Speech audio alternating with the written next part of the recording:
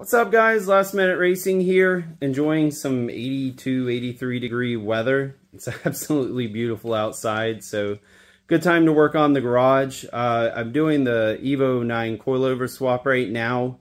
It's a little janky, to be honest. The part that I didn't like the most is dremeling out the bolt holes on the top mounts for the strut.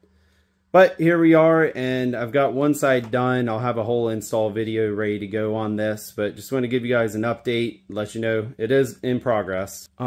Basically, all you're doing is taking where the nut set, or you're basically dremeling to the outside of it on the inside of the bolt holes. So I've already got this one done. I'm going to clean it up and paint it, and then I've got to work on the other side over there. I'll tell you, these things are beautiful. They're Fortune Auto 500s. Sorry for the mess. It's the nature of how I work on things.